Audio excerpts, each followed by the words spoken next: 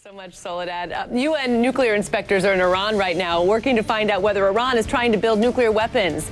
The U.S. is watching closely. Officials say a military strike against Iran would be, quote, premature. Still, they're taking certain new defense measures. Barbara Starr, live at the Pentagon. Barbara? Good morning, Christine. Well, indeed, the U.S. military looking at putting some kind of floating base out in the Middle East, so they will be ready if something were to happen. But don't look for any kind of military action against Iran just yet.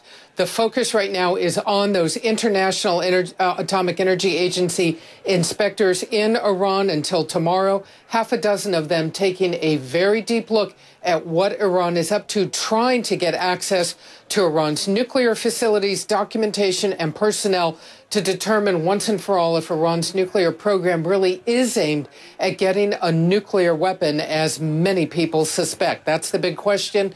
The question is, on this trip, will the inspectors get that crucial access that they need? Christine? All right. Thank you, Barbara Starr.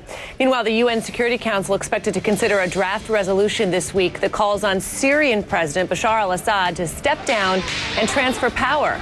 It comes as the Arab League suspended its mission in Syria after a dramatic increase in violence there. Opposition groups blame government forces for more than 160 deaths.